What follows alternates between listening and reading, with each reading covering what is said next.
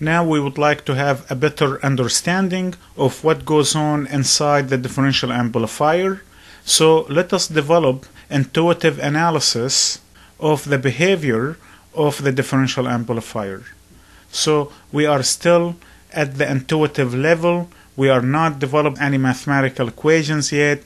We just wanted to understand intuitively how is this particular amplifier work. So the question is, how does the differential amplifier work? The idea here is, how would it amplify the signals? Let us just look at it intuitively. Let's see how does it work. So here is the first case. What happens if V1 and V2 are equal? If V1 and V2 are equal, the source of M1 and M2 is the same. Then VGS1 and VGS2 are the same, which leads to I1 equals to I2, which leads to Vout1 equals to Vout2. Then the differential output Vout is 0. You see? So this is very important remark. Look at it again. Let's look at it again and let's look at it quick. If V1 equals to V2, then VGS1 is the same as VGS2. Then the current through M1 is equal to the current through M2. Then the same output voltages at both transistors are equal. Vout1 equals to Vout2. Then the differential output is 0. So if the differential input is 0, if V1 equals to V2, then Vout equals to V2 and the differential voltage is equal. Here is the second condition.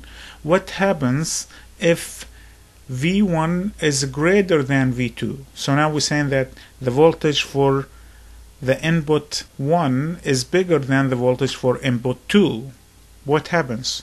Then VGS1 is bigger than VGS2.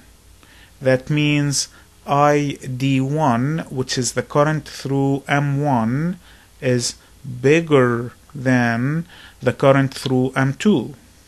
You see that? That means the voltage Vout1 is less than the voltage at Vout2. The question is why? You see, watch the trick. If V1 is bigger than V2, then Vout1 is smaller than Vout2. Why is that? Because if the current through M1 is bigger than the current through M2, there will be more voltage drop across the resistor of M1 than the voltage drop across the resistor of M2. You see, the voltage drop across the resistor of M1 is bigger than the voltage drop of the resistor at M2. That means VO1 is less than VO2. See, and that's very interesting. That means Vout is positive the way we defined it, because we defined Vout to be Vout2 minus Vout1. Now here is another case. What if V1 is much bigger than V2? Under this condition, we can say that ID1 will be much bigger than ID2. That we can say that ID1 approximately will equal to the biasing current ISS. Or we can say that the current through M2 is basically 0. Right? Because VGS1 is much bigger than VGS2, then the current through I1 is so large that it takes all of the biasing current ISS. Under this condition, Vout2 will be VDD and Vout1 will be roughly 0. And you have to make sure that all transistors are saturated. If the transistors are not saturated, this will not work. The output signal will be distorted. So that's a requirement that you carry with you all the way through when you design amplifiers and CMOS technology. Transistors have to be in the saturation region. There is another important note, and this important note is about this transistor, the bias-in transistor M3. Note that the drain of M3, which is D3, is the same as the source of M1 and M2. That means VD3 equals to VS2 will equal to VS1, but we also know that M3 must always be saturated, right? Because if it's not saturated, the circuit will not work as nice. And it will have other problems that we will discuss later. The question now, what is the effect of the V common mode on M3 in the circuit? Well, here is the trick.